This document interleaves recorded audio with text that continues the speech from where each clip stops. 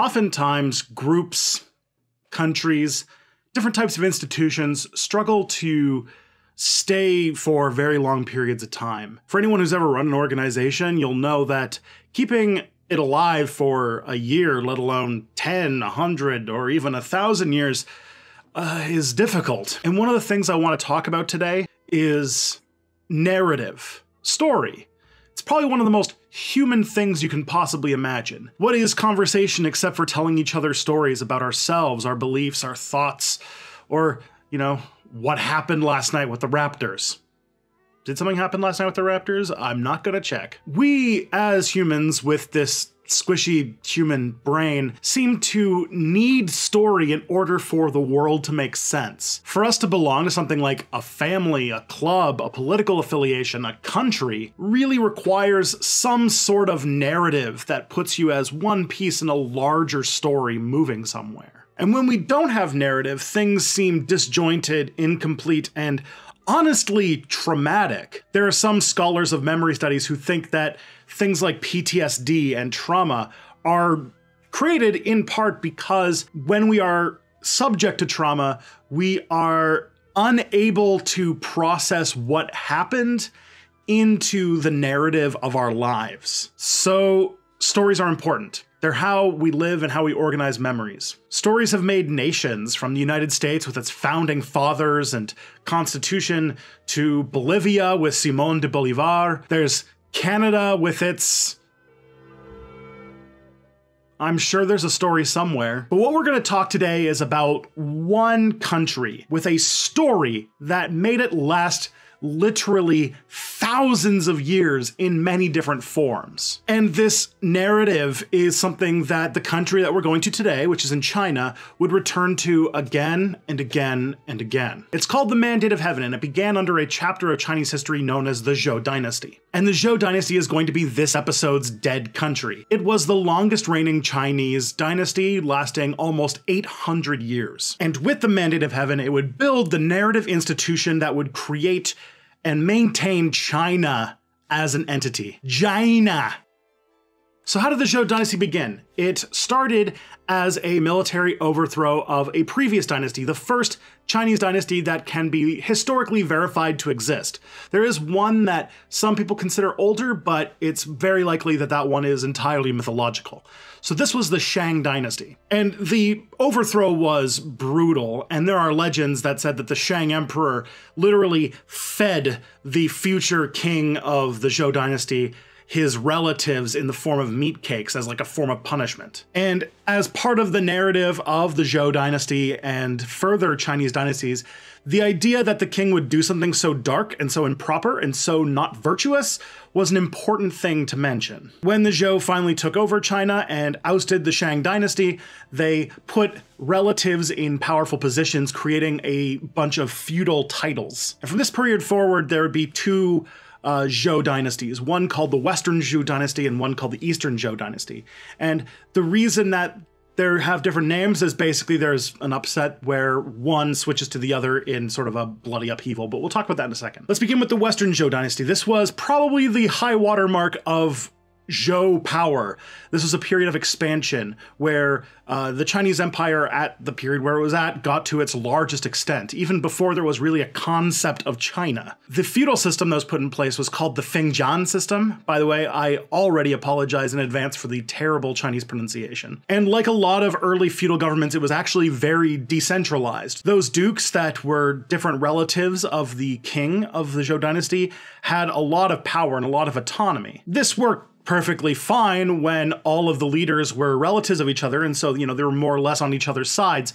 But as generations moved on, as anybody who's played Crusader Kings 2 will know, the less related you get to all of these dynastic rulers, the more the relationships and alliances that kept the glue of the Zhou Dynasty together began to strain. Peripheral territories were starting to get more power, and a lot of the power of these nobles were starting to rival the Zhou king himself. Then there was a major conflict when the Zhou queen was demoted to concubine because the king wanted to raise up a different concubine that he was closer to. That queen, however, was related to another one of those major nobles, which caused a serious period of upheaval. The queen that the family belonged to rose up in rebellion against the king and raided the city, the capital city of the Zhou Dynasty, the city of Hao. That Zhou king was deposed and put in place by a council of nobles afterwards was a new Zhou king, which was the grandson of the previous Zhou king. And part of this grandson's ascension to the throne involved moving the capital of the Zhou dynasty from Hao to Wangcheng. This is the upheaval and transition that I mentioned when we go from a period called the Western Zhou to the Eastern Zhou. The period of the Eastern Zhou is a time of the royal authority of the Zhou dynasty starting to crumble and collapse. Oftentimes you'll hear references to this era of the Zhou dynasty as the spring and autumn period. The king started to lose centralized authority and became more of a ritualistic figurehead, kind of like the Holy Roman Emperor in, early modern Europe. And in this period, there was a lot of warfare between the different rulers within the Zhou dynasty. Although they couldn't go to full war because the stakes were low, they were still under one big kingdom. They did have these small-scale warfare things with knights and some fancy soldiers, but they were very small, and in many ways they were kind of exaggerated duels. They were more fighting over issues of honor and didn't really have much geopolitical stakes. So this period you can probably guess is a little chaotic. It's not going to be as chaotic as things we'll get in the future, but still, things were troublesome. However, in this straining time, there were some amazing developments, especially in the idea of governance and philosophy. The Zhou dynasty is the period where Confucius developed the ideas that would then become Confucianism, which I'm going to give a brief description of, but I think I'm going to have to make my own Confucianism video at some point. That is, if Kogito doesn't get to it first. More or less, Confucius saw these rulers ruling like despots, using brutal violence to rule through fear, essentially. Confucius did not like this idea. He thought that this was not a way to rule for indefinite periods of time.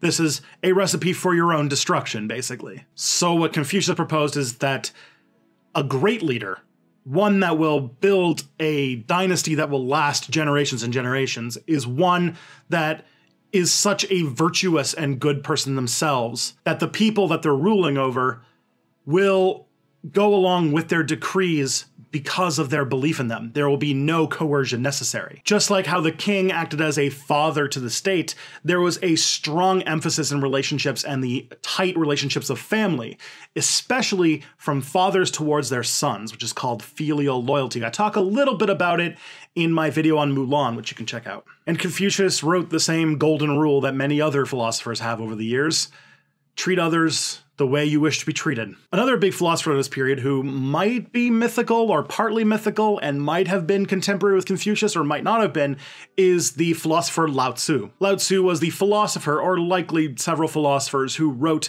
the Way, or the Tao as it's called in Chinese, and is a reference to Tao or Taoism, which is another large philosophical religious movement in China that I definitely should talk about more in depth in its own video, again, if Kogito doesn't beat me to it. Taoism is the philosophy between yin and yang, and what it emphasizes is adaptability and accepting the chaos of the universe as having an underlying order behind it all, and that a Taoist will accept and adapt and move with the flow of the world. It's a philosophy of patience and of making sure that things, friendships, nature, development, all happens on its own cycle and shouldn't be rushed. Now, Lao Tzu, Confucius, and the Buddha are probably the three most important figures in Chinese spirituality and East Asian spirituality in general. And so there's actually a little story about the three of them that says a lot about the three different philosophies. Essentially, the story goes that Confucius, the Buddha, and Lao Tzu all tasted vinegar and described how they saw the taste. Confucius described the taste of vinegar as sour, referencing that it is just one piece of a world that is full of degeneracy and needs stability and strong institutions to keep it flowing. The Buddha said that the vinegar tasted bitter because of the bitter suffering and the enduring that comes with being trapped in the cycle of samsara, which we talked about a little bit in my Buddhism video. And Lao Tzu said that the vinegar tasted sweet, because even though it's a flavor that he might not personally enjoy, he knows that it's part of a greater system, something that is harmonious and beautiful. Now, around the 5th century BCE, different states within the Zhou Dynasty started to leave and declare independence. And in 344 BCE, the Duke of Wei declared himself a king, on par with the King of Zhou, and many other former dukes within the Zhou kingdom followed suit. What this would lead to is a period called the Period of the Warring States, which was basically a dynastic war to see which of these rulers would become the next official dynasty. The Zhou kingdom continued, but it was extraordinarily small. Eventually, though, the Qin dynasty would become the winner and would become the next official dynasty in the list of dynasties. And in this period, that is when iron started to become a common occurrence. Bronze was actually the major thing that they were into because bronze is brilliant. But iron has a wonderful effect. It's not as good as bronze, but it is cheaper. But in this period, the small-scale warfare that happened at the high watermark of the Zhou dynasty was gone and replaced with absolute war with the goal of winning and conquering territory. And it was in this period that a legendary commander came to write an important meditation on the ideas of warfare that had become one of the most widely read books in history. I'm of course talking about the legendary general and writer Sun Tzu and his book, The Art of War. Now, Sun Tzu's major thing was applying the principles of Taoism to warfare. His work would redefine Asian war tactics, and very much under Taoist principles we talked about earlier, he would make sure to adapt to what the enemy was doing, focusing on information deception and attacking the enemy where it is weakest and dividing it if you are overpowered, and not necessarily about having the bigger or smaller army. You can see the different mentalities towards warfare that someone who would be a student of Sun Tzu would take, as opposed to, like, say, a European scholar of war, in the military strategy games of Go and chess. Chess very much about tactics, while Go is about strategy and controlling areas. And it's this difference in thinking that led to completely outnumbered militaries like, say, the North Vietnamese to defend their state against the invasion of the United States in the 1960s and 70s, and eventually get their liberation. So when the Qin dynasty took over from the Zhou dynasty, one of the things that they said that delegitimized the Zhou claim to the title of king was that they had lost the mandate of heaven. It was an idea that was developed by the Zhou dynasty themselves when they took over the Shang dynasty. And it was an idea that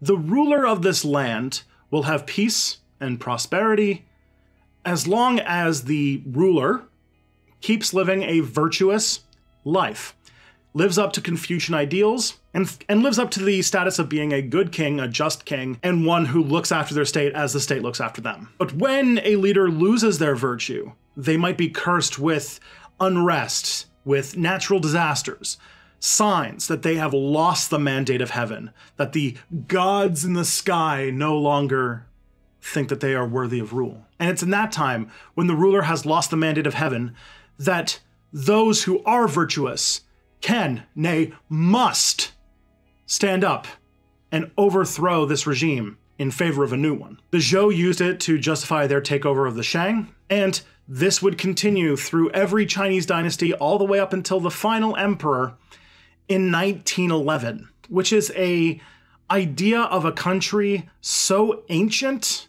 that it's almost impossible to conceive of. So many thousands of years of continuous institutions, the idea of China is unimaginable. So it seems the mandate of heaven is a very compelling story. And I would argue that any good institution, any good movement has to have a compelling narrative. I was having a conversation with YouTuber Mia Mulder the other day. By the way, you should subscribe to her, she's great.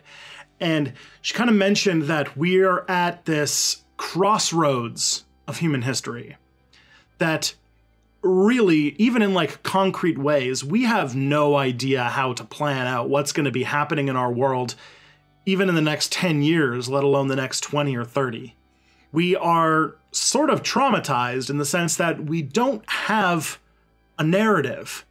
We don't really have a vision of where the world is going or where any of our individual countries are going. We lack a story, and it's very uncomfortable. The whole neoliberal fantasy that things are just going to always be getting better forever as free markets and free trade and freedom and free and stuff and history being over and all that kind of stuff wraps up this grand narrative. And that's starting to tarnish and fall apart, and we don't really have anything to set up what's next. So the mandate of heaven is what kept China together as an entity through so many periods of upheaval and revolution. But I would argue that politics and institution building benefit more from having a compelling narrative, one that is more compelling than, say, competing narratives at any given time, than even having good ideas or good policy. If we're in a period of collective trauma, of not knowing where we go from here, one of the things that psychologists that work with people with post-traumatic stress disorder do is try to get them to think about whatever traumatic event happened in their life and contextualize it within a greater narrative to make it one chapter of a larger story. And in many ways, whenever a state is overthrown, the new state needs to rewrite history to make its rise inevitable and make sense. So when we're talking about activist causes, we're talking about different ways we can try to make the world a better place. We not only need good ideas, we need good stories. Hey everyone, I hope you enjoyed this video. That was a bit of a more odd one than I've done usually. If you liked it, I would recommend that you go and check out the rest of the Dead Country series. There's some really cool ones in there, and a lot of people seem to be really big fans of it, so if you haven't checked it out yet, you really should. Another thing I want to mention is that the So That Happened podcast, the one that disappeared about a year ago, is back. So if you want to hear myself, Emperor Tigerstar, and Cody from the Alternate History Hub talk about current events on Sunday nights, you can go to the YouTube channel for it and watch it live, or watch the VODs after they're done, link in the description part. And of course, this video would not be possible if it wasn't for my amazing patrons. You are literally the ones who are keeping my rent paid, my cats fed, and are the only reason that I can do this as my job, and that you can get these videos as often as you do, or even at all. So if you want to help out, if you want to keep this engine running, go to patreon.com/stepbackhistory and give as little as $1 a month, and you'll be able to see videos early, much like this one. Anyways, friends, have a great time, and I'll see you next time for more Step Back.